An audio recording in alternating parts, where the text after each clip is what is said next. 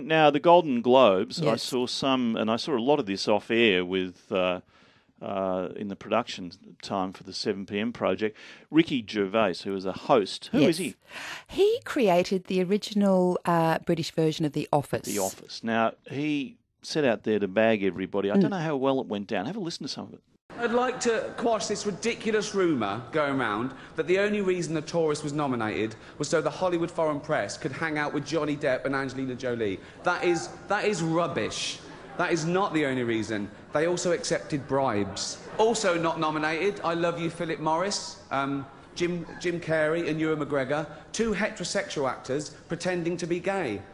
So the complete opposite of some famous Scientologists, then. Congratulations to Hugh Hefner, getting married at the age of 84 to 24-year-old beauty Crystal Harris. When she was asked why she was marrying him, she said because he lied about his age. He told me he was 94. Oh, come on. Don't worry. Hold out and just don't look at it when you touch it.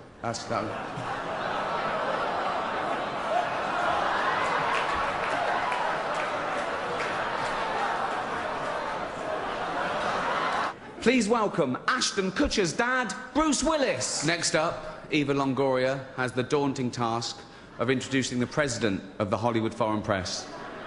That's nothing. I just had to help him off the toilet and pop his teeth in. The creator of Facebook, of course, Mark Zuckerberg, is reportedly worth $7 billion. Heather Mills calls him the one that got away. Many of you in this room probably know him best from such facilities as the Betty Ford Clinic and Los Angeles County Jail. Please welcome Robert Downey Jr. The next presenter is a true Hollywood icon. In 10 of the biggest blockbusters of all time, he has shown his extraordinary acting versatility. He has played a boxer and Rambo. Please welcome Sylvester Stallone. Our next presenters are young and thin, with hair and teeth. They're lovely to look at, which is just as well because they're presenting the award for Best Foreign Language Film, a category that no one in America cares about. We recall back when Ricky Gervais was a slightly chubby but very kind comedian. Yeah. Neither of which is he now.